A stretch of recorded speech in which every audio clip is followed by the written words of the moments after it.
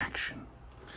Good afternoon, this is Dr. Philip Faler with Anti-Aging Northwest again. Today we're going to take a look at how to give a BPC 157 injection, this time in the Achilles, near the Achilles tendon.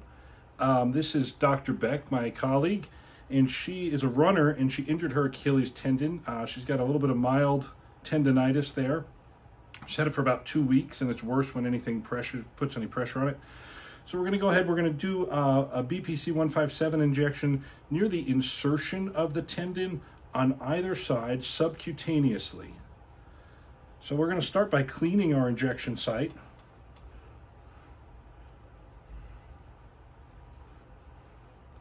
And the volume of injection for BPC 157, which we reconstituted in another video, the volume for injection is going to be 0.2 milliliters, which is going to be 20 units on our insulin syringe, just like that.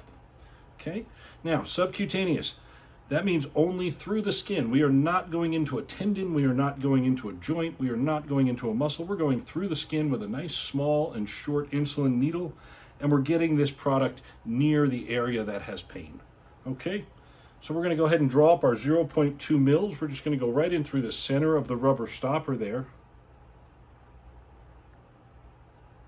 Just like that. We're going to draw up 0.2 mils. Remember, we're measuring with the top of the black plunger where it meets the syringe wall.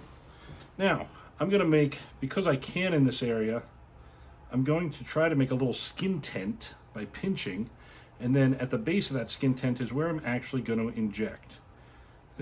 Bring that foot down just a little for me, doctor. Thank you.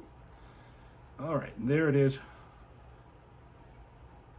And we're just going to go right in, and we're through the skin, through the dermis, not into any other spaces, and we're just going to inject and remove.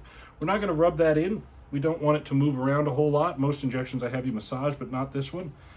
And should be pretty painless. In another video coming up, Dr. Beck will show you how to do a self-injection in this area, which is a little bit tricky. We have a tiny bit of blood there. We're going to put a little pressure.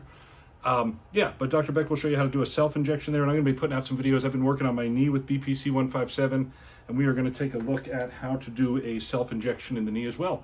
Thanks so much, and I hope everybody's having a great day.